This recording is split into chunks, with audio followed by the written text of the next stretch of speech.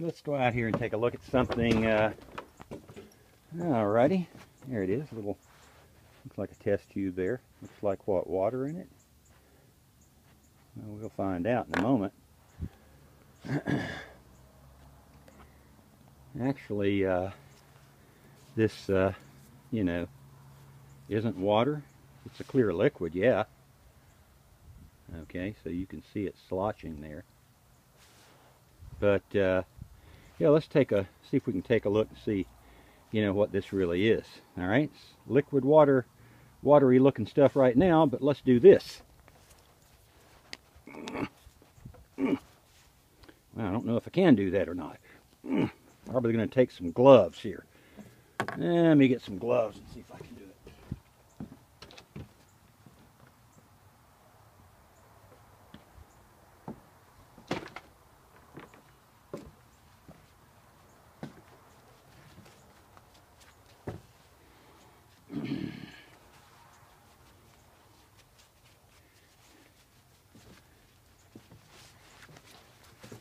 Maybe I can get a better bite with these gloves here. Let's see. Nope, not so sure I can do that either. So let me try something else.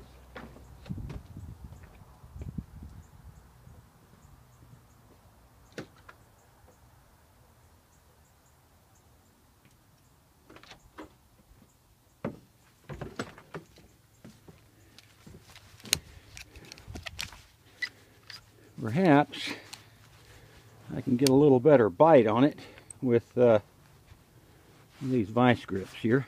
Let's see. Don't want to crack the plastic, but yeah, let's just see if I can do that. Wow.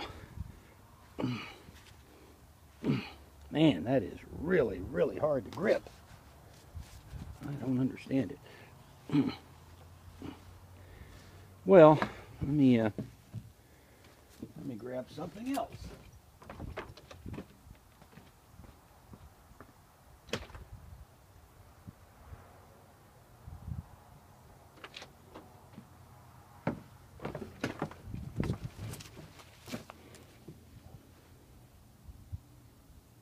Let's see if this will help get a good bite on it here. I don't know. Ah, yes it did. So now what do we have in there? Instead of liquid water, we have dry ice. Okay, so had a fizz cap on there, and this is a plastic injection molded product known as a preform that is used to make plastic soda bottles and, you know, other kinds of things. Polyethylene terephthalate, or I forget what it is. Maybe that's it. PET. That's the sure name for it. And no, this is not snow. This is 109 degrees below zero Fahrenheit dry ice. So yeah, now how do you do that? Well, you get a piece of dry ice out of here. Let me show you. Here you go. There's a couple little pieces here. We'll try those.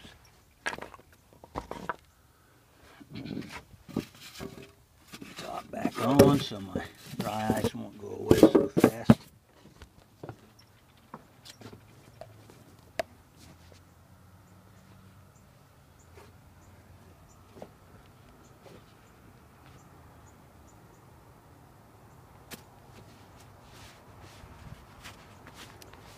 So you get yourself a one of these, and you put some dry ice in it, okay, and you cap it off.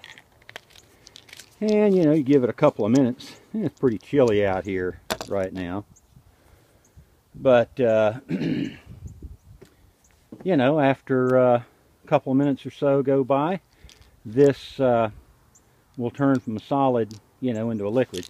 Probably help it if I try to warm it up just a little bit, you know. Yeah, well, I'm not gonna, you know, do too much about that. Okay, takes a little while for it to happen whenever it's cold, so.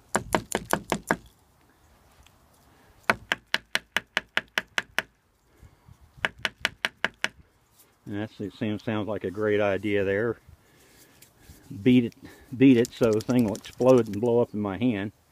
The vapor pressure of this stuff, you know, is something like about 850 psi at, you know, room temperature, 70, 75 degrees in the house.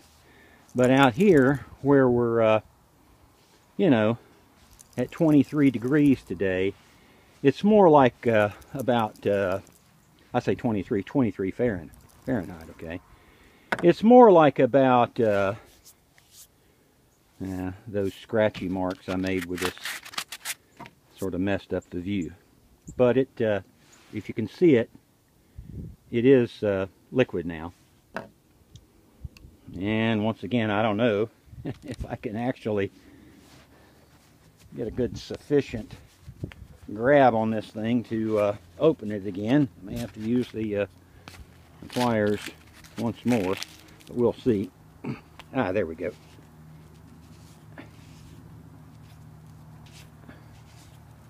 Nope, it's turning. Okay, so we'll grab it again to see here. There you go. I think we got it. There it is, yeah. Okay. Oh, oops, there went the cap. Bye-bye Fizz cap. Back from liquid to solid. So, yeah, that's something, you know, you can do if you're feeling froggy one day. Might be the first time you ever get to actually see liquid CO2. Usually it's inside of a steel or an aluminum high pressure tank, but this is suitable to hold 400 psi without a problem.